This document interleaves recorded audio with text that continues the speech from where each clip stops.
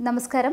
അഴിമതിക്കെതിരെ സന്ധിയില്ലാ സമരം തുടരുന്ന മുതിർന്ന ഐഎഎസ് ഉദ്യോഗസ്ഥൻ രാജു നാരായണ സ്വാമിയെ പുകച്ച് പുറത്തു ചാടിക്കാനുള്ള ഐഎഎസ് ലോബിയുടെ ആദ്യ ശ്രമം പൊളിഞ്ഞതിന് പിന്നാലെ പടവാളുമായി കേന്ദ്ര സർക്കാർ. നാളികേര വികസന ബോർഡ് അധ്യക്ഷനായിരിക്കെ രാജു നാരായണ സ്വാമി ക്രമക്കേട് നടത്തിയെന്നാണ് കേന്ദ്ര സർക്കാർ ആരോപിക്കുന്നത്.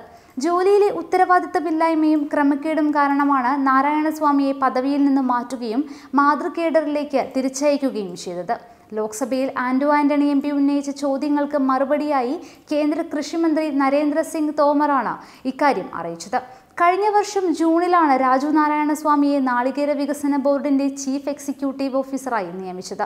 സർവീസിൽ 10 വർഷം ബാക്കി നിൽക്കെ അച്ചടക്കമില്ലാതെയും നിരുത്തരവാദപരമായും പെരുമാറിയെന്നാരോപിച്ചാണ് സംസ്ഥാനത്ത് ചീഫ് സെക്രട്ടറി തല സമിതി സ്വാമിയെ പുറത്താക്കാൻ ശുപാർശ നൽകിയത്. സ്വാമിക്കെതിരെ ഉടൻ നടപടി വേണ്ടെന്ന് മുഖ്യമന്ത്രി വിധി എഴുതിയതോടെയാണ് സ്വാമിക്ക് ആശ്വാസം കിട്ടിയത്. പിരിച്ചുവിടാനുള്ള തീരുമാനം വിശദമായ ചർച്ചയ്ക്ക് ശേഷം മതിയെന്നും തീരുമാനിച്ചിരുന്നു. ചീഫ് സെക്രട്ടറി തല സമിതി നൽകിയ ശുപാർശ മടക്കി. സംഭവത്തിൽ കൂടുതൽ വ്യക്തത തേടിയായിരുന്നു മുഖ്യമന്ത്രിയുടെ നടപടി. സംസ്ഥാന കേന്ദ്ര സർവീസുകളിലിരിക്കെ നിരുത്തരവാദപരമായും അച്ചടക്കമില്ലാതെയും പ്രവർത്തിച്ചെന്ന് സമിതി കണ്ടെത്തി.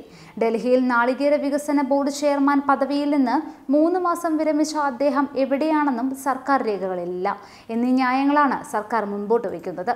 കഴിഞ്ഞ ഓഗസ്റ്റ് 8-നാണ് കേരള സർക്കാരിന്റെ NOCയുമായി കേന്ദ്ര സർക്കാരിൽ രാജു നാരായണ സ്വാമി പോയത്. 1 വർഷത്തേക്കാണത്. കേന്ദ്ര ഡെപ്യൂട്ടേഷനിലൂടെ നാളികേര വികസന കോർപ്പറേഷന്റെ ചെയർമാനായി.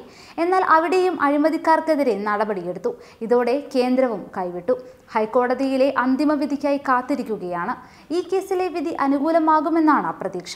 ഐഎഎസുകാരെ 2 കൊല്ലം തികയുന്നതിന് മുൻപ് ഒരു പദവിയിൽ നിന്നും പുറത്താക്കരുതെന്നാണ് ചട്ടം.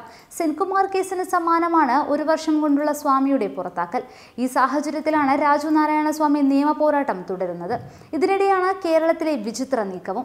കേന്ദ്ര സർവീസിൽ നിന്ന് സംസ്ഥാന സർവീസിലേക്ക് തിരിച്ചുവന്ന കാര്യം സർക്കാരിനെ അറിയിച്ചില്ലെന്നതാണ് ഉയർത്തുന്ന ആരോപണം. ഇക്കാര്യത്തിൽ രാജു നാരായണ സ്വാമിയോട് സംസ്ഥാന സർക്കാർ വിശദീകരണമൊന്നും ചോദിച്ചിട്ടുമില്ല. പാറ്റൂർ കേസിലും സിവിൽ സപ്ലൈസ് അഴിമതിയിലും മറ്റും നിർണായക ഇടപെടൽ നടത്തിയ സ്വാമിയെ കേരളത്തിൽ തിരികെ സജീവമാക്കാൻ പിണറായി സർക്കാരിനും താല്പര്യമില്ല. ഇതിന്റെ സാധ്യതകൾ ഉപയോഗിക്കാനാണ് പുതിയ നീക്കങ്ങൾ.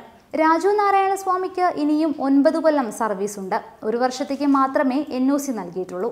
ഓഗസ്റ്റിന് ശേഷം കേരളത്തിലേക്ക് വരാൻ സ്വാമി സന്നദ്ധത പ്രകടിപ്പിച്ചാൽ പദവി നൽകാൻ പിണറായി സർക്കാർ തയ്യാറാകും. എന്നാൽ അഴിമതിക്കെതിരെ പോരാടുന്നവരെ ഈ സർക്കാരിനും ആവശ്യമില്ല എന്നതാണ് യാഥാർത്ഥ്യം.